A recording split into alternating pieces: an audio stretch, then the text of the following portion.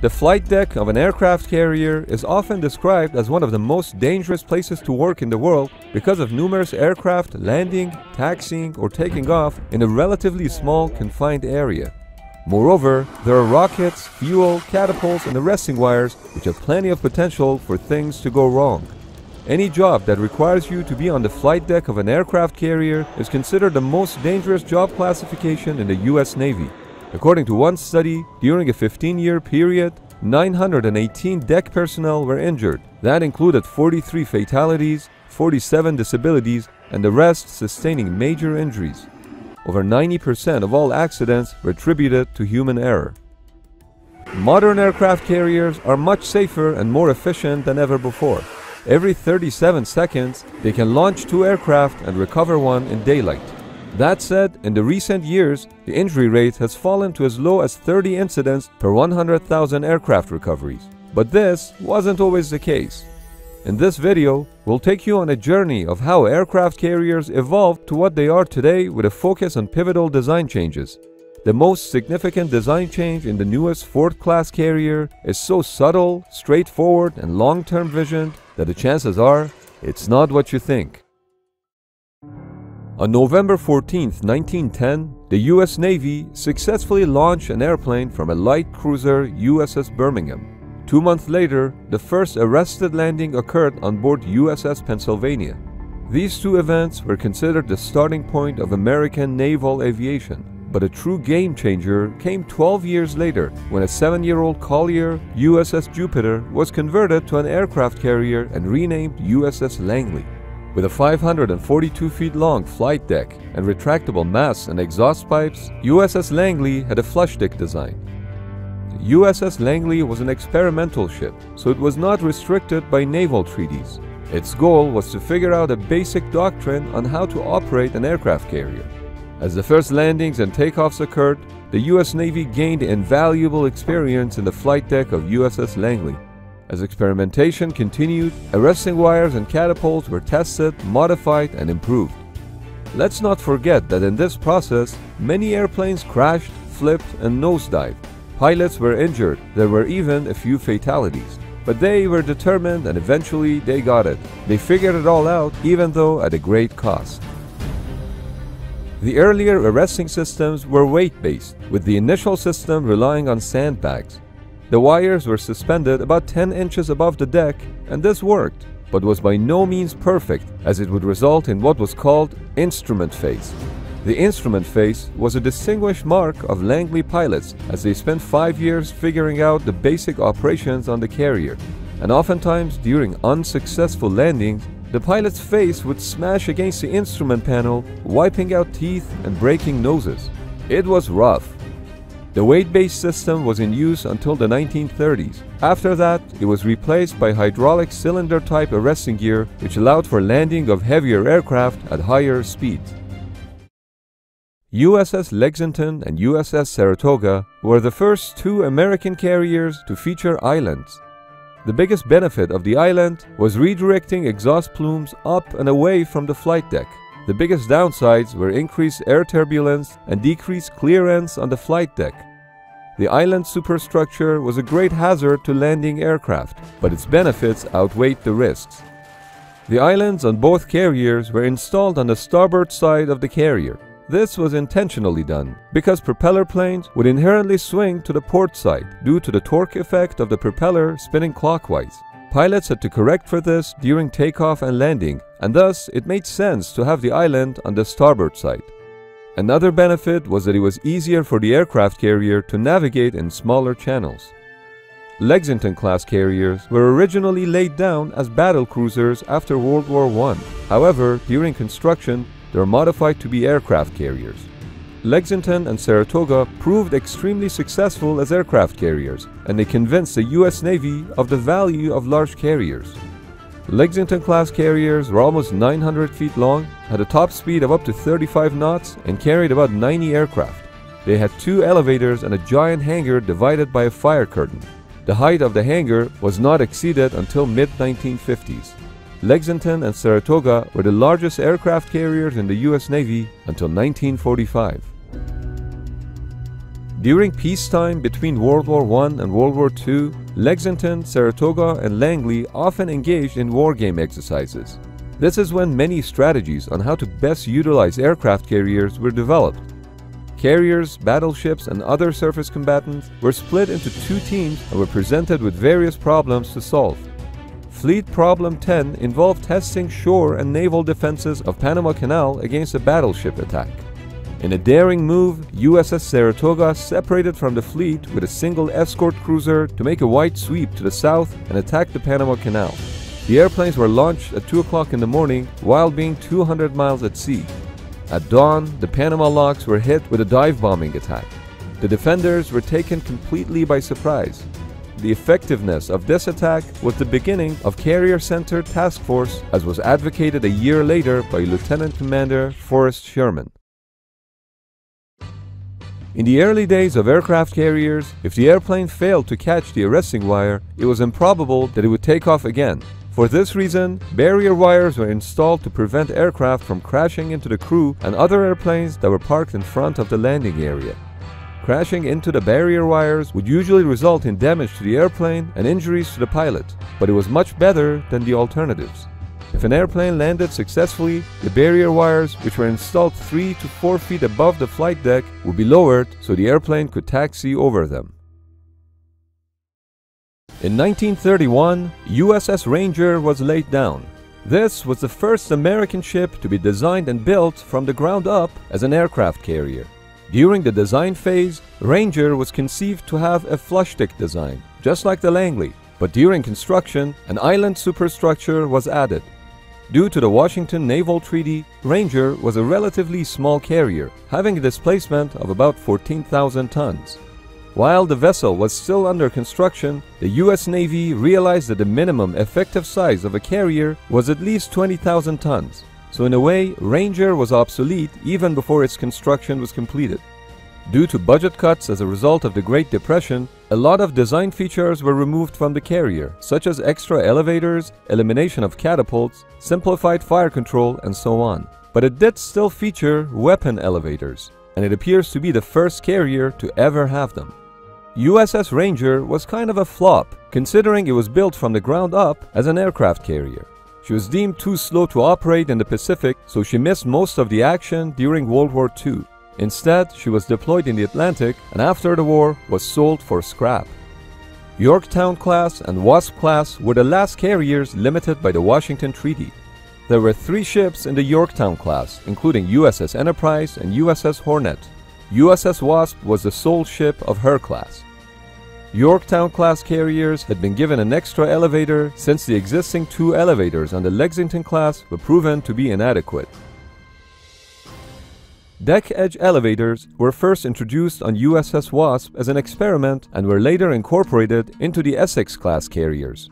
If the legacy elevator ever broke and got stuck in the down position, that would affect flight deck operations, but having an elevator on the side would not compromise the carrier's operations.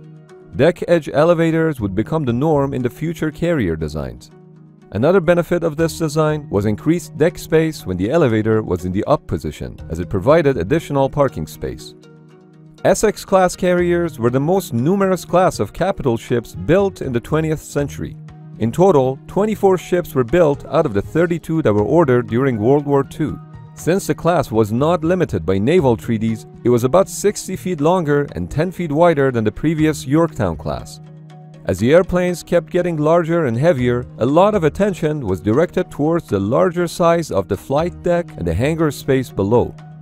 Other innovations of the Essex class included torpedo protection, hangar deck armor, and the bulbous bow. By the way, the bulbous bow always looks like that, even when the ship is not excited. Early flight decks were made of wood and no armor. This made the flight deck lighter, which lowered the ship's center of gravity. The wood was also easy to repair. The issue was that bombs could easily penetrate the flight deck and reach both the hangar deck and even lower decks. Pre-World War II, carriers such as Yorktown and Wasp class had little to no armor.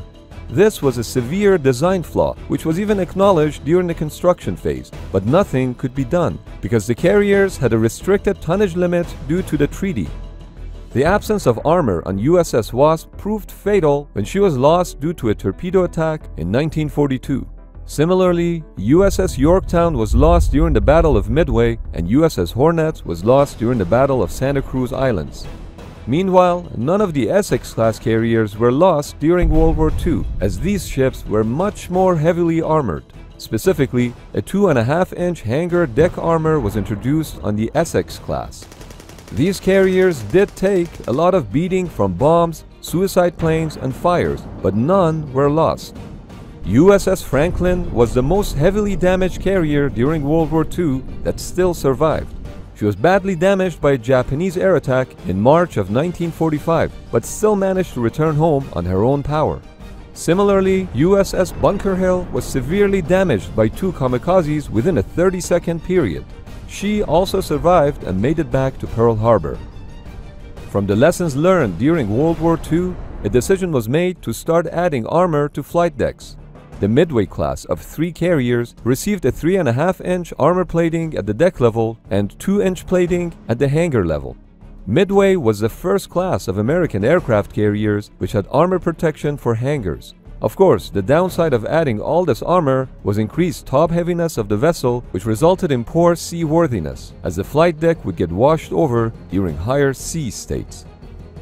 The Midway-class carriers were capable of embarking as many as 137 aircraft, but it was deemed impossible to operate more than 120 from a single carrier.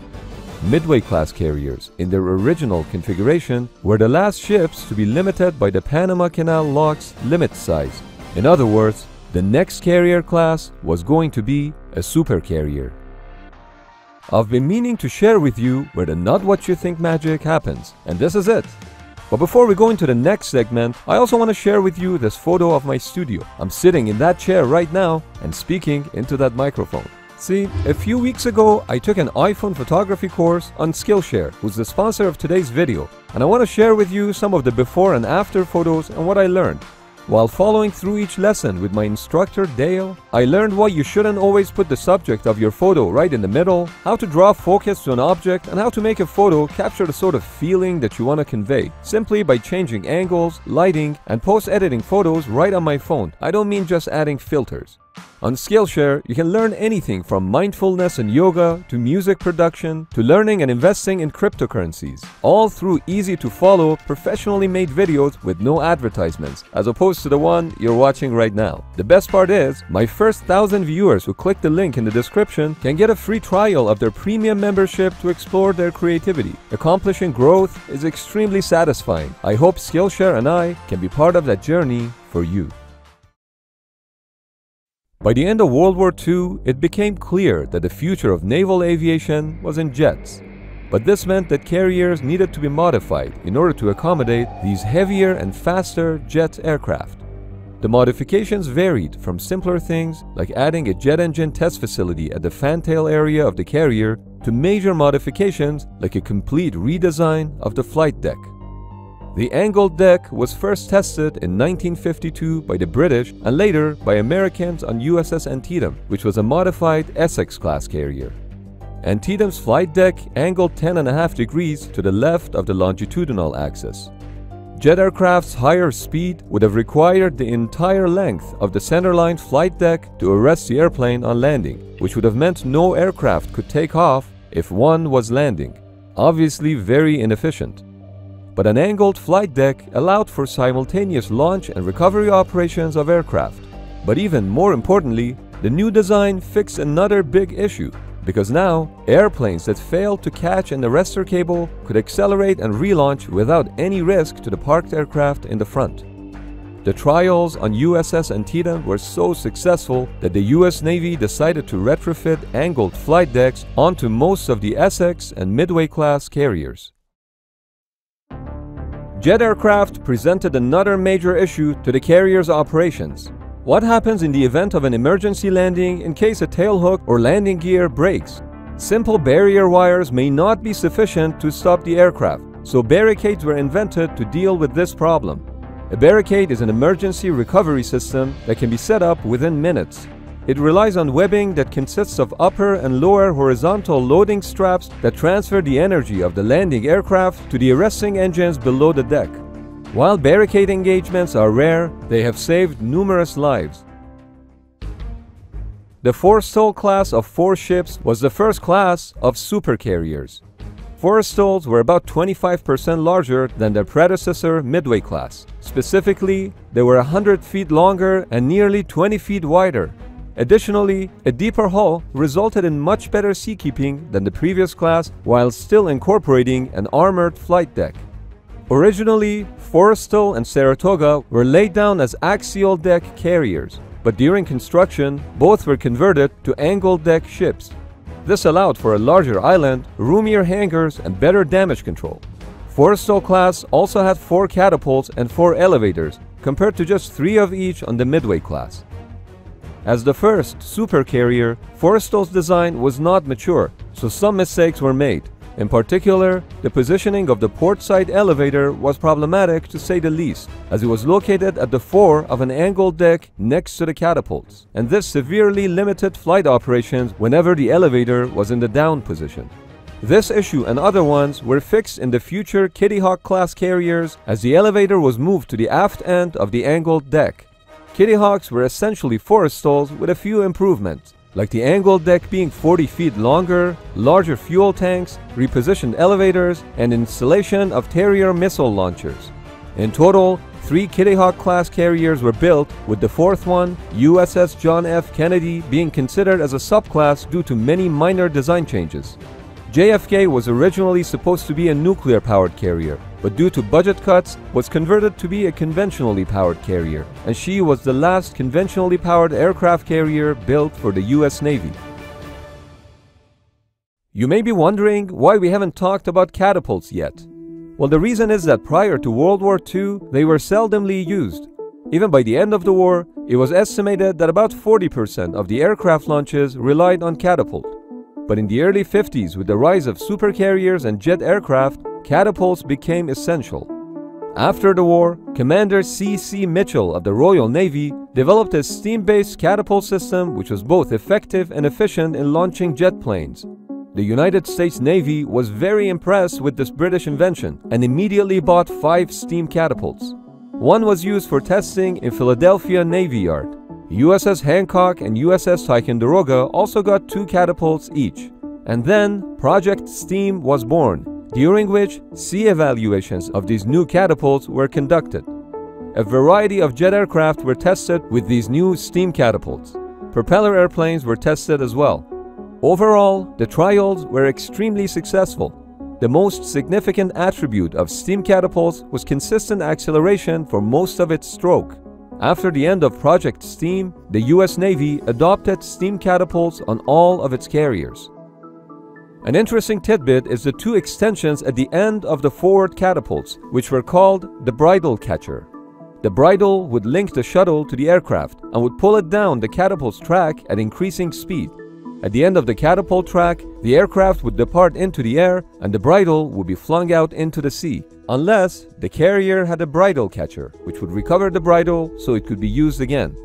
But modern carriers do not use bridle catchers anymore, as bridles are now obsolete. Instead, the catapult launch bar is directly attached to the nose gear of the aircraft.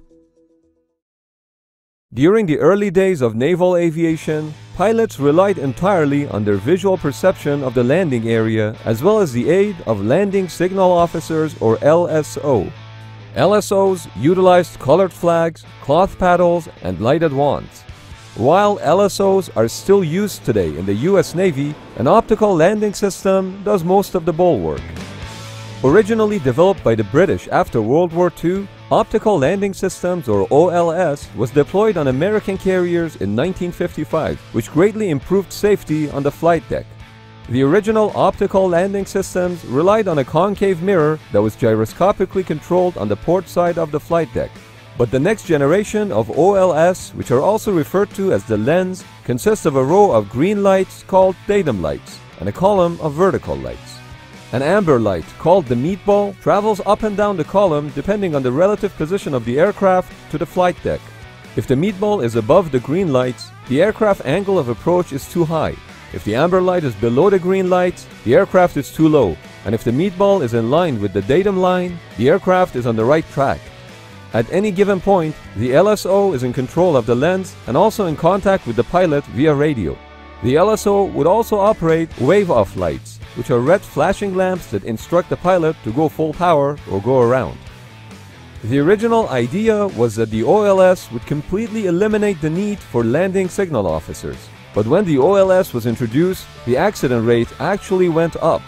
Prior to using the lens, the accident rate on American aircraft carriers was 35 per 10,000 landings.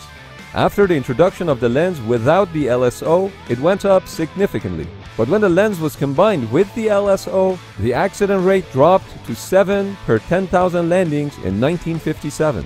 Sometimes technology or personnel alone are not sufficient for a better outcome, but combining the two was truly a great leap forward towards safer flight operations on the carriers, which is still in use to this day. The first nuclear-powered aircraft carrier took 3 years to build at a cost of $4.16 billion. USS Enterprise, also known as Big E, had 8 A2W nuclear reactors, each replacing one of the conventional boilers. Being nuclear-powered meant that USS Enterprise could cruise around the world for 20 years before needing refueling. Simultaneously, the US Navy was building smaller nuclear surface combatants such as USS Bainbridge and USS Long Beach, as it was envisioned at the time that the future of American Navy was nuclear. But cost overruns prevented this from happening, as Big E was the only one built out of the 6 carriers originally planned. With a displacement of 93,000 tons, she was quite something, the longest naval vessel ever built. Big E had 4 rudders, which was 2 more than any other carrier, and she had the most amount of electronics installed on her at the time. That included 1,800 telephones for a crew of 6,000. The unique square-shaped island was the result of the most powerful radar system installed at the time. The ScanFar radar was a long-range air search and target acquisition radar which relied on vacuum tubes and consumed a lot of power. As you can imagine, it took a lot of space inside the island. ScanFar was one of the earliest phased array radars, a worthy predecessor to the future AN Spy-1 radar that is used in the modern Aegis combat system. The flight deck is a dangerous place to be as there are a lot of things that can go wrong. The following 2 accidents are prime examples of how the US Navy learned about how simple flight deck operations can result in huge loss of life. In 1969, USS Enterprise was almost lost due to a single rocket. An MD-3A Huffer, a tractor-mounted unit used to start aircraft, had its exhaust positioned 2 feet away from a Zuni rocket attached under the wing of an F-4 Phantom bomber. The exhaust heated the rocket in excess of 320 degrees Fahrenheit, which caused the rocket to explode. The blast damaged the Phantom's fuel tank, from which burning jet fuel poured onto the deck that set off a chain reaction with more planes and bombs exploding. Nearby USS Bainbridge and USS Rogers rushed to help. It took 4 hours to extinguish the fire. Sadly, 28 sailors lost their lives and over 300 were injured. 15 aircraft were destroyed and the flight deck took some major damage. 2 years earlier, in 1967, a similar accident happened aboard USS Forrestal.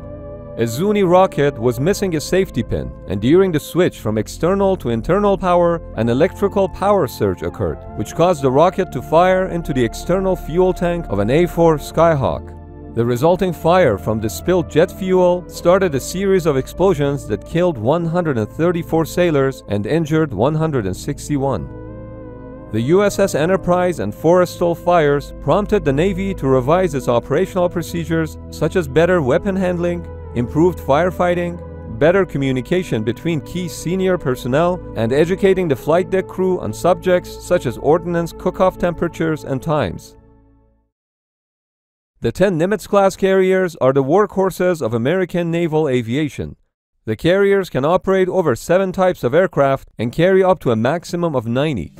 During flight operations, on a flight deck the size of 5 football fields, a carefully choreographed team ensures both safety and efficiency while traveling at speeds in excess of 30 knots. As many as 4 aircraft can be launched every minute, while simultaneously recovering aircraft. 4 elevators, each the size of 2 average city lots, bring the jets to the flight deck from hangars below. The various functions of the flight deck personnel are identified by various colors they wear. Purple for fuel handlers, yellow for officers and aircraft directors who are responsible for movements on the deck, green for catapult and arresting gear crew, blue for tractor drivers and elevator operators, brown for plane captains that ensure aircraft is safe to fly and inspected after landing, white for landing signal officers, safety observers and medical personnel, and finally red for crash and salvage teams and the ordnance handlers. The design of the Nimitz-class carriers is based on the lessons learned from Forrestal and Enterprise supercarriers. The ship's layout is somewhat similar to the Kitty Hawk class. The biggest design change from Enterprise was using 2 A4W nuclear reactors instead of 8. This greatly freed up space, which allowed Nimitz-class carriers to carry an additional 3 million gallons of fuel for aircraft on board and escorts. The 2 nuclear reactors produce enough electricity to power a city of 100,000. The carriers have about 90 days worth of food and supplies on board. 4 water distilling units provide 400,000 gallons of fresh water each day that are used by propulsion plants, catapults, and the crew. Flight deck angle was slightly reduced to 9 degrees, which improved airflow around the carrier. Defensive armament varies from ship to ship, but usually includes 3 or 4 Phalanx Sea-Wiz, a dozen or 2 Sea Sparrow missiles, and sometimes RIM 116 rolling airframe missiles. Starting with USS Carl Vinson, the ships have been constructed with anti-submarine capabilities. Another thing that was pioneered on USS Carl Vinson was Carrier Classic, which was a basketball game between North Carolina and Michigan State on Remembrance Day in 2011. Everyone was all hands on deck. Starting with Theodore Roosevelt, the carriers were manufactured with modular construction, meaning that instead of building the carrier from the ground up, they were pieced together from prefabricated blocks, which greatly increased construction efficiency. The average cost of building each Nimitz-class carrier was $9.7 billion. Since the first Nimitz-class carrier was laid down in 1968 and the last one was commissioned in 2009, there have been quite a few changes as the class design has evolved. For instance, the newest Nimitz-class carriers, USS Ronald Reagan and USS George H.W. Bush, only have 3 arrestor wires compared to 4 on the previous ships. This was due to the introduction of the improved Fresnel optical landing system. During refueling and complex overhaul, which happens every 20 years, Nimitz-class carriers are updated with the newest equipment, which brings older carriers up to the new standards. At this point, Nimitz-class carriers have a mature design, with not many things that can be significantly improved, which brings us to the latest and greatest class of American supercarriers. The Ford-class carriers feature numerous incremental updates to most of the legacy systems. Steam catapults were replaced with electromagnetic aircraft launch system, or EMALS. The biggest benefit of this new design is smoother acceleration, which results in less stress on the aircraft's airframe. Other benefits include the system's reduced weight, the ability to launch a greater range of aircraft, and reduced maintenance. But the issue is that EMALs are still not mature enough and tend to be less reliable than the legacy steam catapults. Similarly, the advanced arresting gear landing system pioneered on USS Gerald R. Ford utilized electromagnets to stop aircraft instead of using hydraulics, with the main benefit being reduced shock on the airframes at the time of landing. The main visual difference between Nimitz and Ford-class carriers is the slimming and relocation of the island about 100 feet aft. This allowed for the creation of a pit stop, a centralized location for rearming and refueling aircraft. Instead of moving the aircraft around to perform various tasks, this concept is supposed to decrease turnaround times, which ultimately means more sorties per day. Other updates to the Ford-class carriers include new stealth features, new radars, updated RIM 162 evolved Sea Sparrow missiles, and also increased automation, resulting in a crew of several hundred fewer personnel compared to Nimitz-class carriers, which will save millions of dollars over the life cycle of the carrier. Finally, the biggest improvement in this class of carriers is the redesigned nuclear reactors that can produce 25% more power. This enhancement, coupled with the fact that Ford-class carriers do not use steam for catapult operations, means that the steam produced by the two A-1B reactors can generate 2.5 to 3 times the amount of electricity that Nimitz-class carriers produce. Nimitz-class carriers suffer from chronic overloading of their electrical generators, but that's because the Nimitz-class was designed in the 1960s, when onboard technologies required much less electrical power. So now it has a limited margin available to meet the increasing demand of electricity. In fact, the limited electricity supply of Nimitz-class carriers is the primary roadblock to installing new but power-hungry technologies. With this in mind, during the design phase of Ford-class carriers, the decision was made to future-proof the class from this problem by doubling the supply of electricity. Currently, only half of the electric power generation capacity is being used, with the remaining half available for future technologies. The US Navy expects the Ford-class carriers to be in service for 90 years.